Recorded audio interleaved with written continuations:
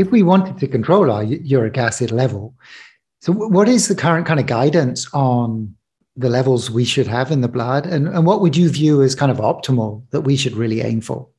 Sure. Well, I would first say that by and large, around the world, the levels in the laboratory that are considered to be in the normal range are anything less than 7 milligrams per deciliter. So that's their magic number is 7 or lower.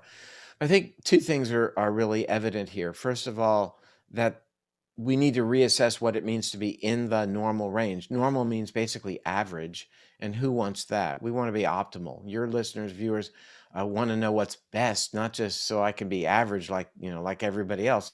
That's number one. Number two, that number has been derived only in the context of gout.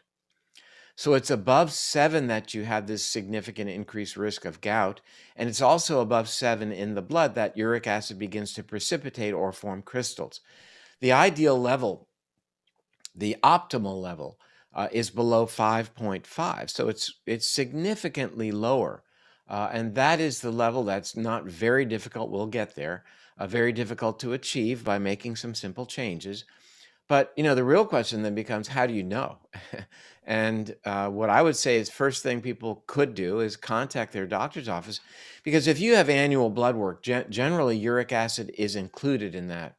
And if not, then you can go to your doctor's office and ask him or her to check your uric acid level. They'll wonder why.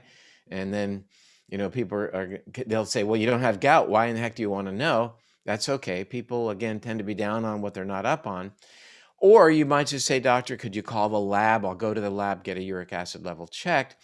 But what we're finding happening around the world now is that people are buying their own test kit, much as you have been able for years to test your own blood sugar at home, blood glucose, with a little tiny finger stick. This is what the device looks like. That's a home uric acid monitor. My last level was, I don't know if you can see that, 4.7. So now I know. I know where I am. I know what I need to do. What I need to do at 4.7 is not much. I've made the changes already, and therefore I don't need to be more aggressive. If my level came out at 6.5, then I would be even more diligent. I don't eat any free fructose already, though I eat fruit. We'll talk about that. But if it remained elevated, I would look at that glass of wine. I would look at the purines I eat, the purine-rich foods. I don't eat liver or kidney ever. I just, for the reasons of not liking them. I know there are some health benefits to foods like that, but be clear, they will raise uric acid. So if that were an issue, then I would reassess that part of my diet. But I do eat fruit, and the reason being that, you can eat fruit and not raise your uric acid. The amount of fructose in fruit is actually very low. And it's delivered to your body slowly, not quickly like drinking a soda. It's delivered with fiber that slows its absorption, and it's delivered with vitamin C that helps you excrete uric acid, as well as various bioflavonoids that actually reduce uric acid formation in your body. Now, you can override that by eating an awful lot of fruit. An apple a day keeps the doctor away. 5 apples a day, the doctor, you will pay. So you can definitely overdo it. I mean, just imagine a bear getting ready to go into hibernation, and that bear is eating, pounds and pounds of berries all day long, lots of fructose, overwhelming the small intestine, getting into the liver, and turning on that switch to get ready to hibernate, make fat, store fat, turn down your metabolism. And again, not many of us are going to spend 4 months hibernating in a cave, so we don't need to do that to our bodies to make all that body fat, because we're going to have food, generally each and every day, and water for that matter. Can I ask, how often do you check your uric acid with that little device? About every 2 to 4 weeks. And ultimately, if you're a person like I am that has a good uric acid level, I don't need to keep checking because I'm not making any more changes. I think keeping a schedule of checking the uric acid while you're making changes in the hopes of getting it under control makes very good sense.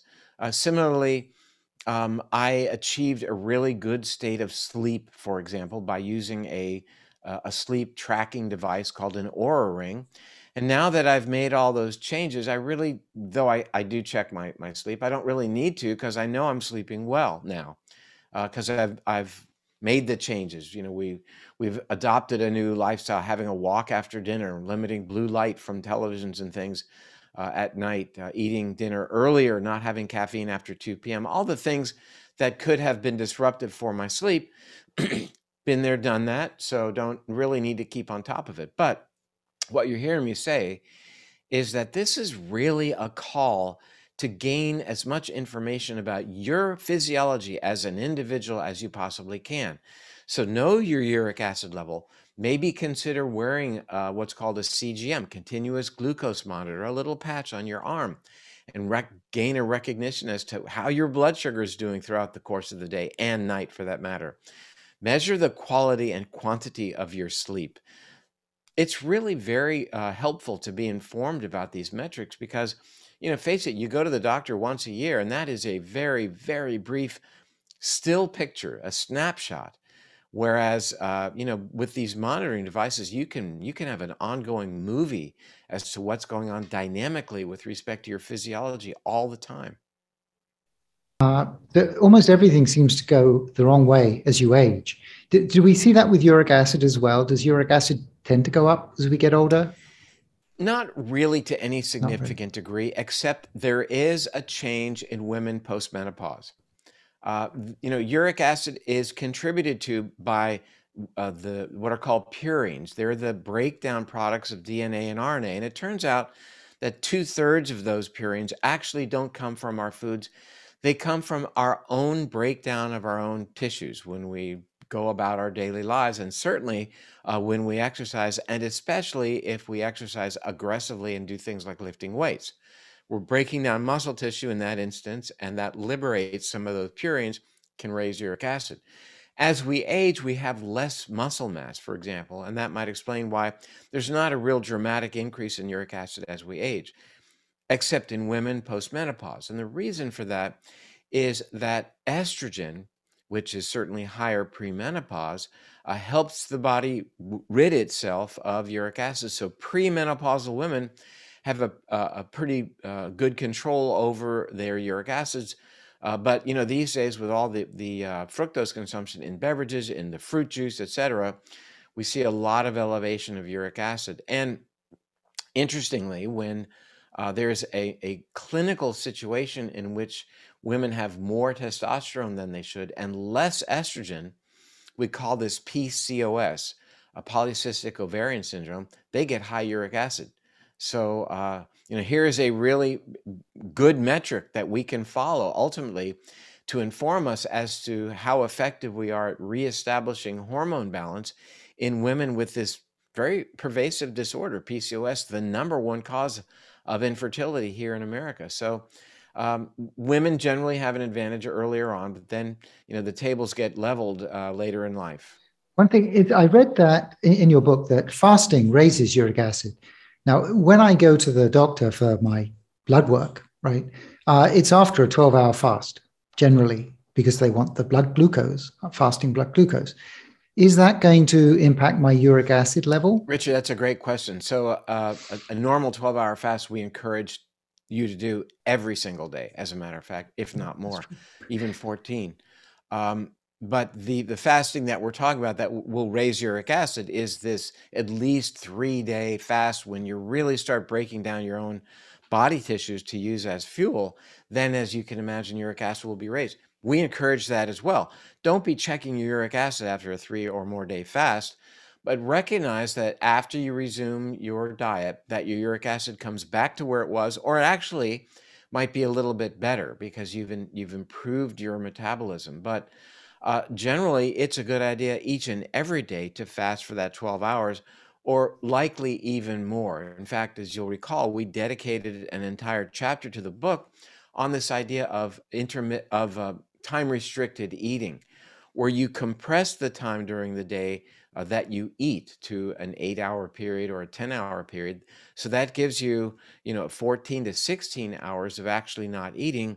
there are huge metabolic benefits of this time-restricted eating.